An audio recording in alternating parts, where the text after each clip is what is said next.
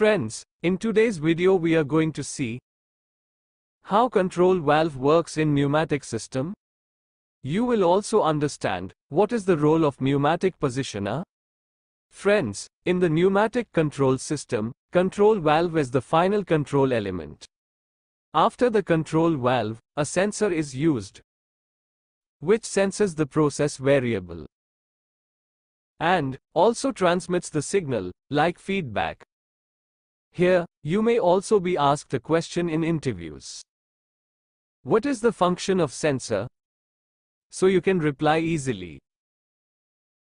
To control process parameters, pneumatic control valve is installed in a process line. Process parameters are controlled automatically by using a controller. These controllers may be PID controller or PLC-DCS controller. Friends, let us understand the process parameters a bit. Process parameters are those parameters which are controlled in a process.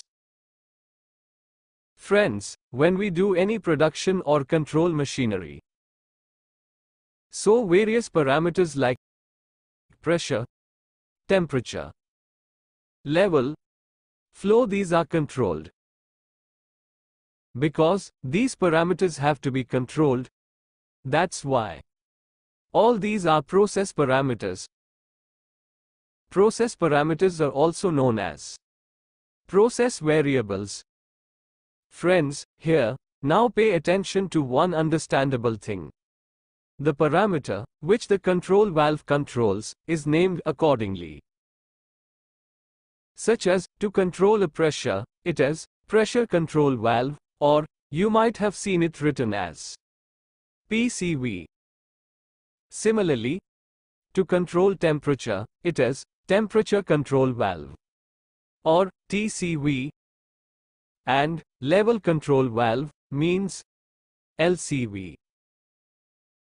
Flow control valve means FCV, etc. Friends, now let us see the airflow diagram of the control valve, which is very important for you to know. It is very important. Whether you are an instrumentation engineer or technician, you must know about this. Look friends, the pneumatic signal comes from the main air line. Here we have shown you the use of I to P converter. The signal from the main air supply through the air filter regulator will be passed to the I to P converter. In this air filter regulator means AFR.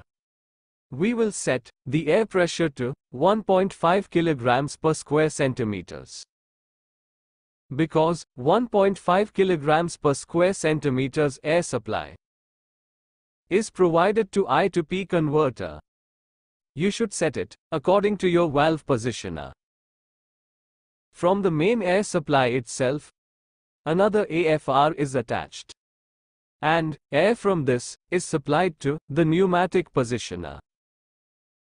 It is given on the supply air port of the pneumatic positioner, apart from I to P converter in other valve positioners. This AFR is not required. The output signal of I to P converter is given to the valve positioner. This is usually connected to the positioner's instrument air gauge, and the output signal of the valve positioner is given to the control valve. 4 to 20 mA signal will be given to I to P converter or valve positioner. As soon as 4 to 20 mA signal will be given to I to P converter, I to P converter, according to this signal, gives air signal to the pneumatic positioner, which is given on the instrument air port of the pneumatic positioner. According to this signal coming from I to P converter, pneumatic positioner operates the control valve. Friends, the pneumatic positioner has a pressure gauge, which shows the output air signal.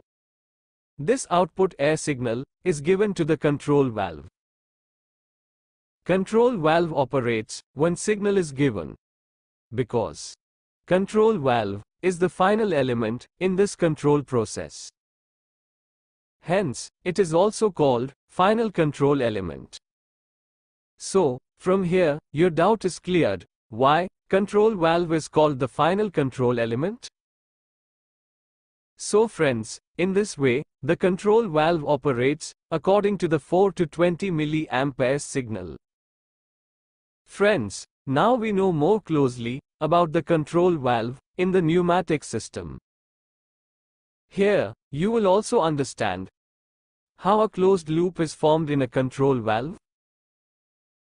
Look friends, from any controller, 4 to 20 mA signal is sent to the control valve positioner.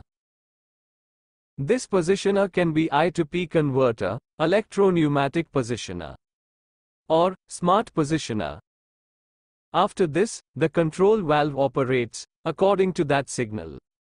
When the control valve opens, the flow passes through that pipeline, due to which any level, temperature, pressure, flow, these are controlled.